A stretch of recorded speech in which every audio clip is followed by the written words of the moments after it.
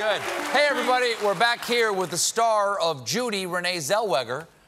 For lack of a better word, there's a lot of Oscar buzz about this performance. People are saying it's a tremendous star turn by you, and that means a lot of fancy parties in your future. I was just out at the Emmys, and I get a little star-struck sometimes when I meet, you know, people that I admire. Did you? Who? Yeah. Like who? Taika Waititi. the New Zealand director. I think he's super cool. I imagine you do. Yeah. I bet there's another director who works in New Zealand who excites you a little bit too. Yeah. Maybe?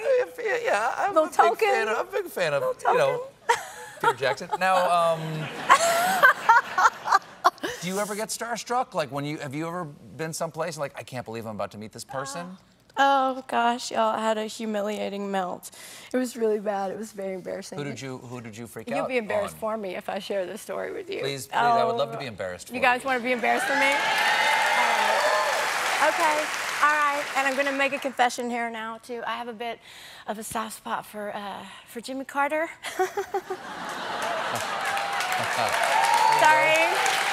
Sorry. Yes. And it's not just the baby blues, you know. Yes. It's a man. He's got those piercing blue eyes, yeah. He does. He does. He's a handsome man. He's a Southern man.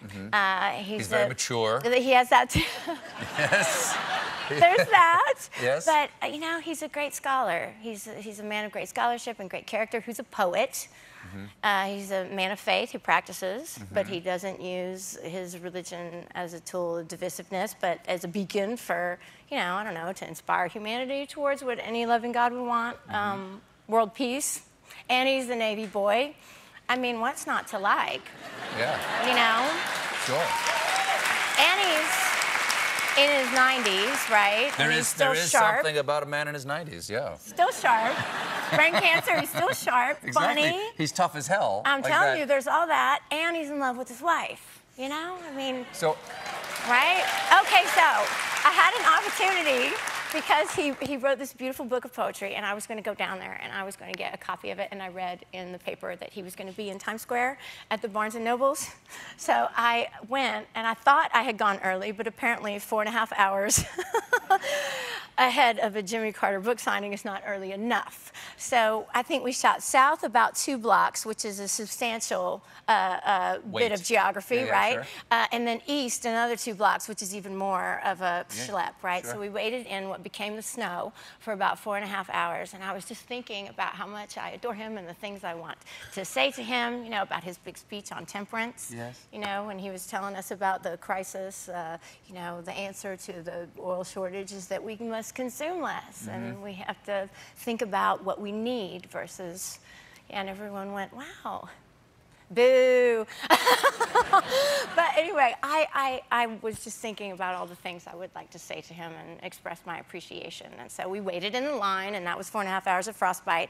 And then you go inside the bookstore. I don't know, has anybody been to a book signing, right? Sure, and you line the walls yeah. downstairs, and then you're in a line going up the stairs, and then you line the walls upstairs, and then you finally approach, you know, by your next birthday, you're approaching the signing table, and it's a quick process. The one has the book, she passes it to the next, who has the pen, and then they pass it on to the next person who passes it to the president, and you get shuffled along, and then you find yourself standing there in front of the baby blues, and this man who has inspired you to a different level of thoughtfulness, and he held the book and the pen in his hand, and I was really ready, because here it comes, I'm gonna have my thing that I say to Jimmy Carter.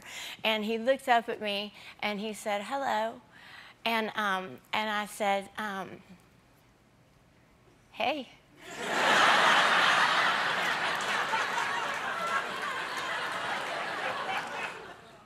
Thank you. Anyway, thank you very much. Yes, thank you. Thank you. Renée, thank you so much for being here. No, it's nice to meet you. Lovely to meet you. Nice to meet you. Judy is in theaters this weekend. Renée Zellweger, everybody.